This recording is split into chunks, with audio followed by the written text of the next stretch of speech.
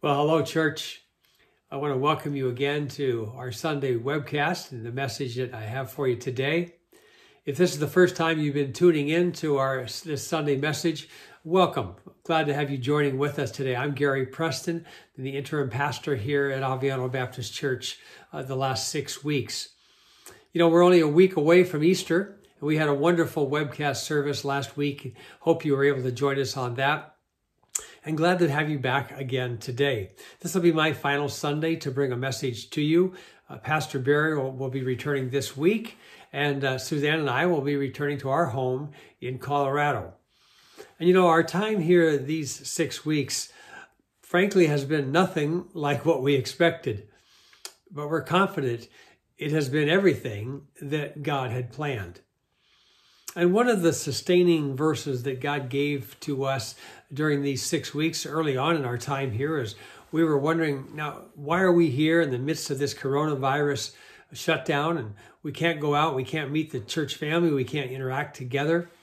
God gave us a promise from Deuteronomy 29, verse 29. My wife was reading through the Old Testament and she's in the book of Deuteronomy and came across this verse, and God spoke to us both through that. It goes like this. I like it from the New Living Translation. The Lord our God has secrets known to no one. We're not accountable for them, but we are accountable forever for all that he has revealed to us, so that we may obey all the terms of these instructions. Well, we did our best to be faithful, to fulfill the role and the plan that God did reveal to us, to be here and to be the interim shepherd to the best that we can, even during this season of home lockdown. And we trust, though, we know that he had bigger plans that we don't know. And we leave those to him and know that he'll be working those out.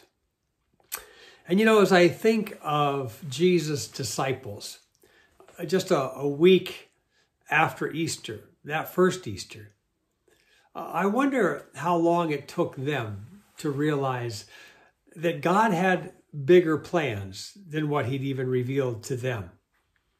There was now going to be in their lives a new normal, something God had planned from ages past, but would just now be revealing to them. And by that I mean that life as they knew it would now not be the same after the resurrection. Recently, I caught myself saying that I look forward to the days when life gets back to normal. I mean, life after the lockdown is finished. And we return home to the United States and back to the way that life was before the coronavirus and before the lockdown, even before we came here to Aviano. And then I had to catch myself and correct my thinking on that, because I wouldn't want to waste this season of the coronavirus and the lockdown by just going back to life as normal. I wondered, and I thought to myself, do I really want to go back just to the same work routine, same friends, same finances, same daily schedule, same recreations, same patterns and practices, same finances, same everything as it was before the coronavirus lockdown? And perhaps when we look at it like that, maybe like me, you don't want everything in life to return to the way it was, the old normal. But in order for that not to happen, we need now to begin to reflect on what the new normal should be. Very much like the disciples had to do after Jesus was resurrected from the dead, and he spent 40 days with them, and there was going to be a new normal that God would bring to their lives. You see, this coronavirus interlude can be seen as an unwelcome disruption, something we want to end as soon as possible so that we can quickly get back to the life we were living before. Or it can be viewed as something that God wants to use for some unexpected good in our lives. I think the phrase that C.S. Lewis used A severe mercy is applicable to this. It's severe because it brings our lives to a sudden stop. It's unexpected, it was unwanted, it's an intrusion for a season. And it's a mercy because God wants to use it as part of his hidden plan for our lives. He's doing something special in our lives that we may not know the full extent of, but he wants to reorient the normal of our lives to a new normal. Now think of that with me for a moment. What are some of the unexpected benefits that you've discovered during this season of the COVID lockdown? For me, it's been lots of time for some recreational reading that I haven't done for years. It's been daily walks with my wife through some of the Italian countryside here. Afternoon coffee time with wonderful, flavorful Italian coffee. It's been some physical rest that I was in need of and hadn't had without any stress. In fact, it's even given me an opportunity to become a first-time member of Facebook, something I said I'd never do, and ended up doing that here. What's it been for you? Maybe some unexpected time with your family. Perhaps some more time in just fellowship with God, drawing close to him and listening to him in ways that you hadn't done before, in his word and through prayer. Perhaps it's been more time for yourself to exercise, to read, to rest, even to study. Or maybe an opportunity to catch up with some friends that you'd lost contact with. A chance perhaps to serve some people that you had overlooked. You see, in this severe mercy that we've had the opportunity to experience, God wants to bring out of it a new normal in our lives. Just like he did for those first followers of Jesus after the resurrection. Going forward, he wanted them to have a new normal.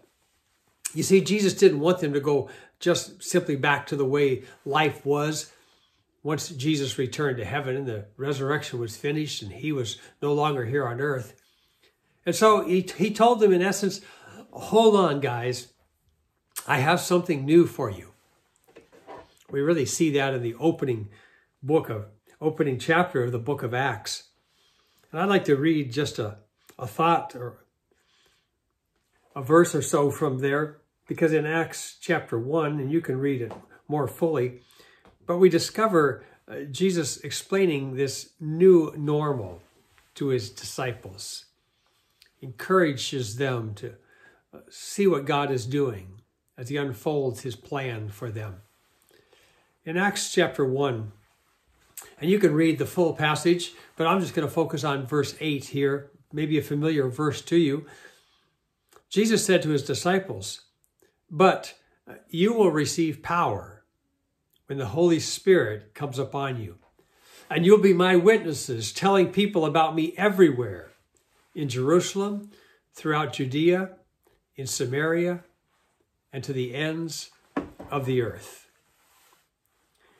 In those words, we see that Jesus is telling his disciples that their new normal will have two elements. Now, Christ's presence would remain in them through the indwelling of the Holy Spirit. The Spirit of Jesus would be in them, and they would receive that Spirit on the day of Pentecost. And then God's kingdom, which Jesus references in verse 3, God's kingdom, God's reign and his rule in the lives of people would now be the focus of their witness, their proclamation of the gospel.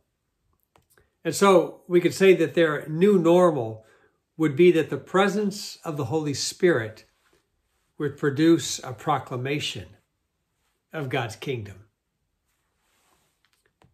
And just as Jesus didn't want his disciples to go back to the old normal after the resurrection, I believe he doesn't want us to do that either.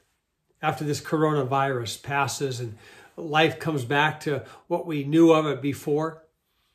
And really, that's the point where I started today's talk. I wonder, will we have a new normal in our lives once shops begin to open again?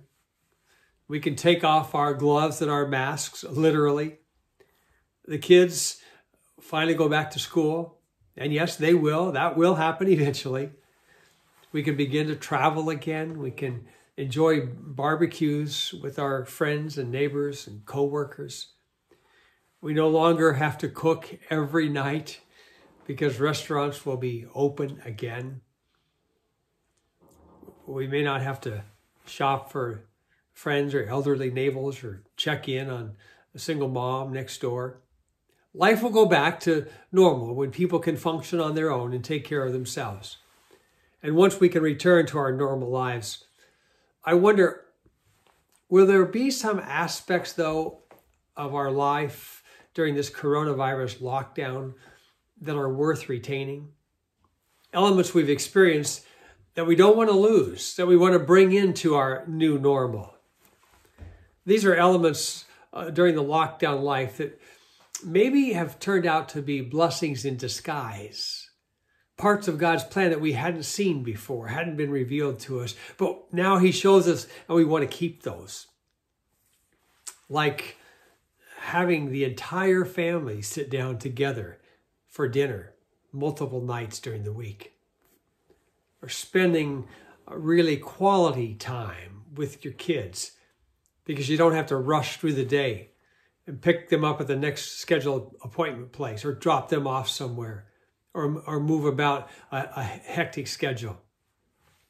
Going for a walk in an afternoon or an evening with a spouse or with your kids. Actually reading books that have been on your reading list far too long. Or having a real prayer time each day, maybe several during the day, instead of just praying behind the steering wheel or between appointments as we rush through our daily lives. Or getting time to read and actually even study the Bible. Or having a deep conversation with a friend. Or taking stock of your relationship with God. Maybe asking the hard questions. Where is God in my life? Perhaps some of you, even during this time, became followers of Jesus for the first time. You see, we've all experienced some blessings in our lives through these coronavirus restrictions. And we never want to let those go. They came unexpectedly, but we want to hold on to them now that we've experienced them.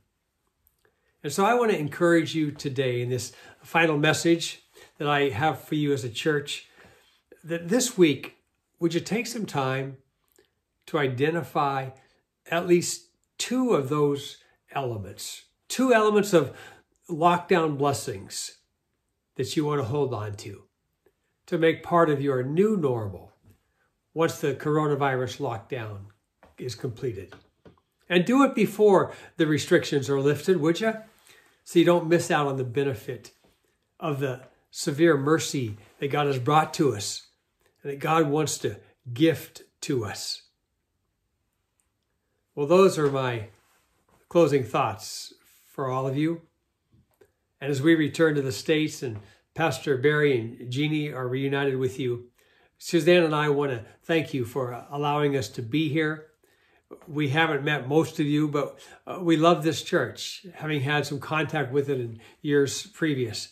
And we will pray for you as you continue to fulfill God's vision for your church, to learn more about Jesus, how to love him more, and to lead more to love Jesus. So God bless you. Take care of yourselves. Love one another. And reach out to those who don't yet know Jesus. And celebrate your new normal.